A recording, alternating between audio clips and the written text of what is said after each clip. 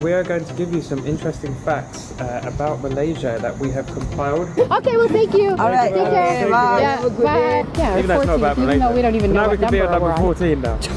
We know what number we're on. It kind of as a sub note of the list. Look at this beach. Too. Look at him doing the advertising for me. He says the chair is not for free, but what about the hammock? Is the hammock free? Yeah, this is free. Oh, okay, good. Only for you.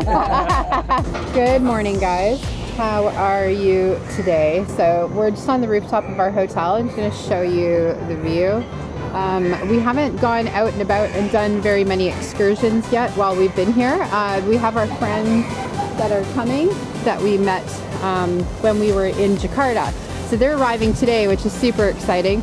So you'll see them over the next week with us. So we decided to put off doing the cable car and some other activities until they get here. Hi, we're Jen and Leon. We've been traveling the world full-time for over 2.5 years now. This summer, we are planning to do a daily vlog for you from the different areas that we're visiting throughout this summer. And currently, we have been in the country of Malaysia for 2 weeks on the island of Langkawi. Okay, so here we are at the swimming pool for our hotel here at the Royal Agate, right in Cenang Beach in Langkawi. Yes, and the pool's just reopened as well, actually. So when we got here, they were like doing some maintenance, and here it is. And we have a dedicated Malaysia page on closerlives.com, and you can find blog posts on there and also some information. Upcoming vlog posts. Just walking today, showing you a little bit around and giving you some interesting facts that we've learned, and we'll show you what we see along the way. So what you see right now is the main Cenang walkway beach. I think we showed you a little bit in another video, but this is basically the main strip here near Cenang Beach. All right, I'm going to start with a number one, and number one is la. Seems like people in Malaysia like to say la. For everything. It's like they'll say something and then they're like, la, la, la. Hello? Oh, no, thank you. We're good for today. Not for today. Thank you. Thank you. And I'm from Canada, and we say a all the time. So I think, no, he didn't say la, no. He just wanted to sell us something, la. Like that. Hi. Hi. Welcome to Langkawi. Okay, so maybe you can help me. Yeah. So you guys say la. La. All the time, right? Yeah. You talk and you say la, la. La. So what does that mean? Is that just like saying that's it? Oh, you la, know? la, Yeah. like the small speaking. Yes. Like speak. Yeah. Oh, okay lah. Okay. Yeah, okay la. Right lah. Okay. The plus, last title. Okay. Because I'm doing a YouTube video about things about Malaysia that I noticed. I was just talking about la, so yeah. You anything you go anywhere, you say okay lah. Okay lah. Everyone. Oh, you can speak Malay? Okay lah. Oh, yeah. Yeah. Okay, well, thank you. Take care. Bye. Yeah, Have a good bye. day. You Thank too. you. Bye-bye. There you go. Fact number 2 is Malaysia has a population of just over 34 million and is a multicultural country. There are 13 states, 3 federal territories, and we are in one of them here in Langkawi. We are. So when a guy offers you a tour and he has a t-shirt that says liar, what do you do? Hello. Hello. Would you like me just to your parasailing? Not today. We have. Nice memory. Yes. Well, actually, our friends are coming tonight. Oh. So maybe tomorrow. We have some friends that are YouTubers. So maybe we will all do it together. No problem. Yeah. Thank you. Thank you. All right. So let's go to the beach and talk about point number 3.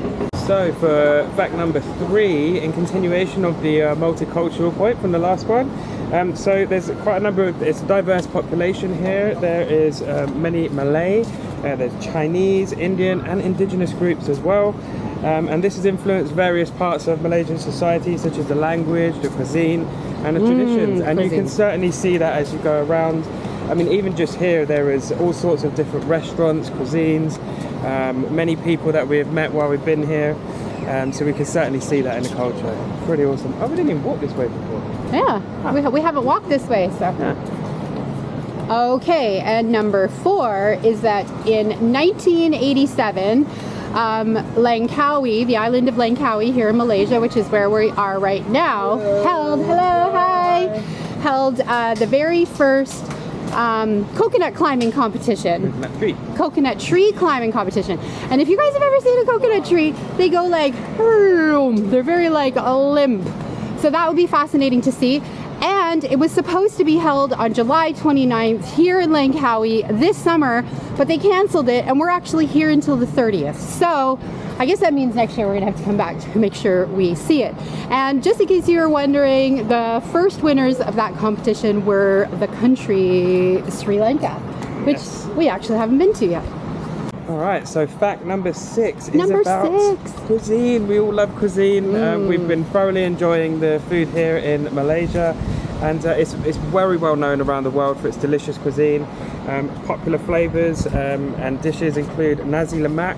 Nasi lemak, we like some nasi lemak. Of course, there's coconut rice dish with various accompaniments. Which unfortunately, Leon cannot enjoy very much because he has a slight allergy to coconut, so, but I can. Yeah, and it varies as well. It's not always the same. Wherever you go, there may be slightly different condiments and so on and so forth. Other dishes which we tried, satay, chicken satay, lamb satay, beef satay, very nice, very good. This one here, roti canai, we haven't actually yet fully tried. We did have a little bit of a taste of it the other day with our breakfast buffet at the Royal Agate, but it's like a flaky Indian style bread with curry sauce on it. We'll be sure to try that when we get into the city. We are going to be here in Langkawi for another 9 nights, and then we're heading to Kuala Lumpur for a week.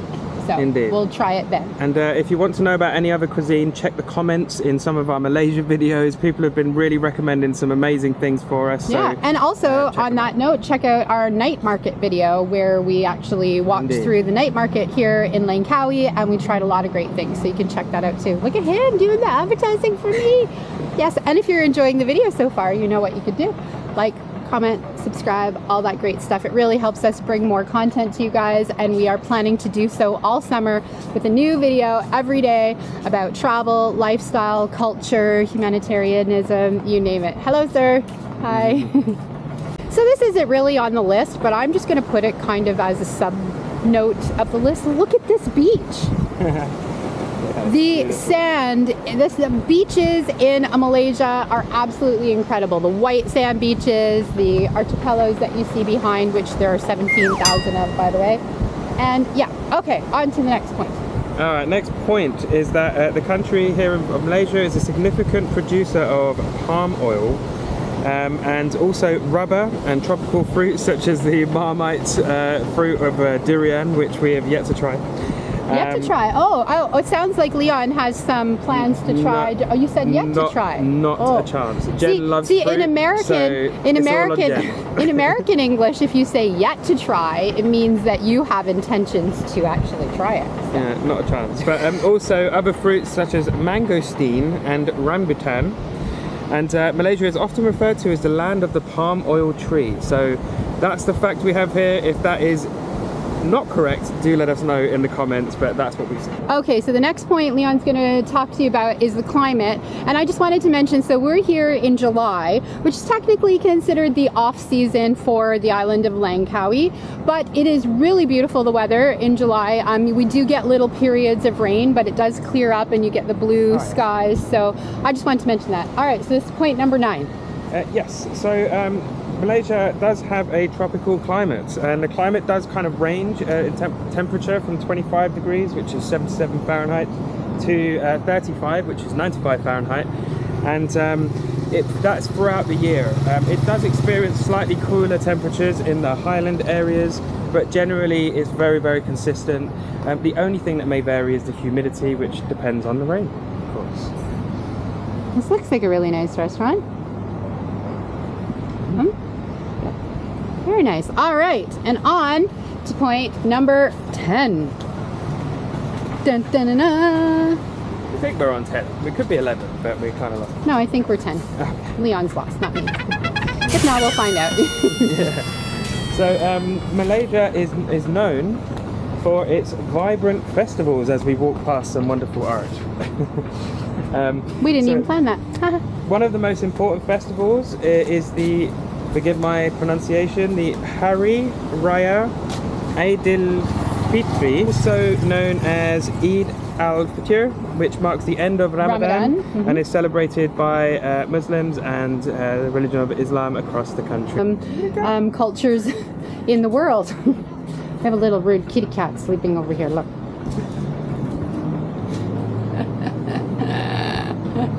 Okay, we'll leave him alone. Definition of just chilling. He's comfy. Well, maybe he did this the night before. Maybe that's why he's so relaxed over there. Who knows? So, number 11, if we're on number 11, is about sports. So if you can't hear us, we're going to speak really loud. We're near the water. We just figured we get some sports behind us. They have jet skiing here in Langkawi. They have the parasailing here in Langkawi, and lots of fun stuff. All right, but what's the most important sport here in Malaysia? Well, I would say that would be the national sport of Malaysia, which is sepak takraw, a game played with a rattan ball where players use their feet, knees, chest and head to hit the ball over a net. It's similar to volleyball, but without using the hands. Okay, so what I want you guys to let us know is where is the best place to go and see that? Yes. Because I love sports. We love many different sports, especially football. Go Come on, you Arsenal. Even though they had a really bad friendly game this morning that we got up at 5 a.m. to watch, but we won't talk about that. No. Yeah. But yeah, actually I'd be very interested in to see a game like that. So if you guys would let us know in the comments below the best place to go see it, if there's a national league, and maybe we can get some tickets and go see a game. Okay, before we get on to point number 12, I just wanted to point out right here, if you guys can see, this is the Baron Hotel. So when we were down staying in the Kua area, which I would highly recommend to visit, the night market is over in that direction. There's many geoparks and park walkthroughs. We've already done some videos on that, so please check it out. Also the Maha Towers there, the Eagle Square, the main jetty point is there also. But yeah, we stayed at the Baron Hotel in the Kua area, and it was right on the water, super beautiful. We tried 2 rooms and really loved it. So what are we on to now? All right, Number so now we're going to 12. talk about significant contributions to the field of architecture. So yeah, we've all heard of the Petronas Towers, obviously in Kuala Lumpur. However, there are other impressive modern buildings here in Malaysia. The Islamic-inspired Putra Mosque in Putrajaya is one of them, and also many people may not know about the colonial era structures that are in Georgetown, Penang. We wanted to go there. We may still do that if we can arrange. And of course, the architecture everywhere is nice, but Georgetown is somewhere we really want to go. Yeah, definitely. And also I want to mention in regard to the Petronas Towers, what a lot of people don't seem to talk about is the Mercata Tower, which is actually the second largest tower and building in the entire world. So the other one is really cool because it's twin towers with the bridge, but the other building, the Mercata Tower, is like literally only one behind the Khalifa Tower in where's that tower in Dubai? In Qatar? Forget. Doesn't matter because we're talking about Malaysia, but you know, yeah.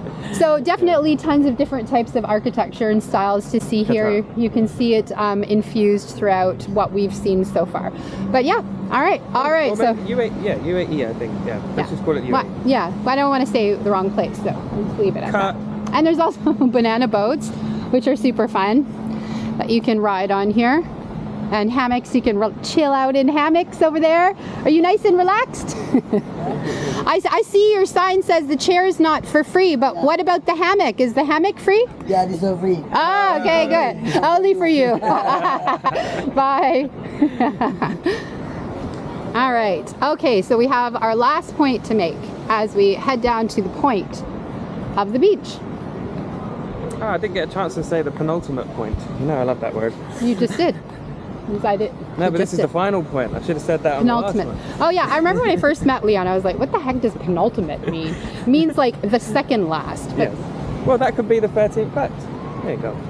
Yeah, even though it's not about Malaysia. Even though we don't even know what number we're on. Now we can be at number 14 now. We don't even know what number we're on. So our final point about Malaysia is the amazing, incredible landscapes that you can find on islands around the country.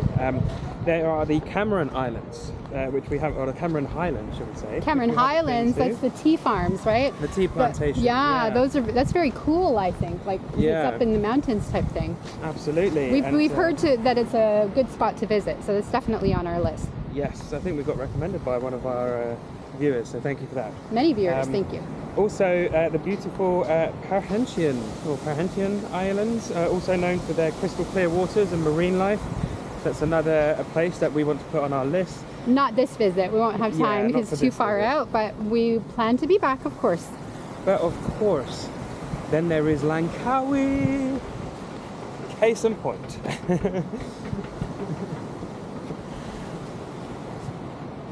So yes. We love Langkawi, and you we know, do. we know that we're blessed, and it's a real honor to be able to travel the world like we do.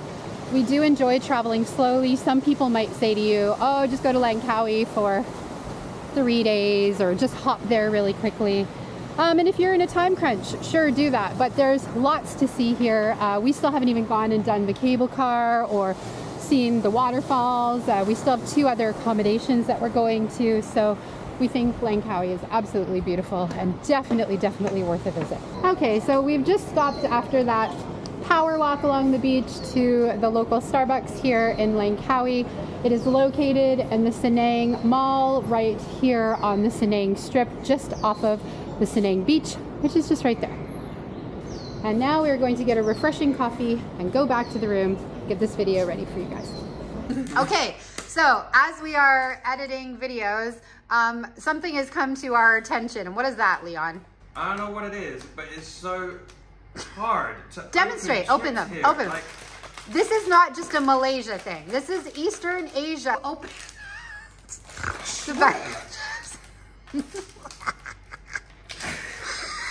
They don't open. Why? You actually need a tool. You need like scissors, and hotels don't usually have scissors. Oh, get it? Nope. First time in Starbucks here in Malaysia. Hello. Hi. Oh, look, they have a sausage roll. Oh, okay, done. I am getting a Aussie sausage mushroom roll. Can I get one of the mushroom rolls there, please? A sausage roll? Wow. Yes, please. Thank you. Take away, please. Yeah. That's my lunch started. And thank you for listening to these daily interesting facts. We hope you found them interesting. Yeah. Also, just to let you know, if you are planning a visit here on closerlives.com, you can also find many things to know, important things about connectivity in terms of Wi-Fi, Yeah. health and safety, Yeah. transport, customs and traditions, that kind of thing. Like So- attire, Absolutely, whether yeah. they tip or don't tip in the country. So definitely take a look at our website for that. And thanks for joining us on this, you guys. We're really happy to be doing this. We're trying to make every day a new day for not only ourselves and you guys, and we're learning every step of the way. So Indeed. that's Jen and Leon. Thanks for watching. See you tomorrow, probably with our friends. Yay! Bye. Bye.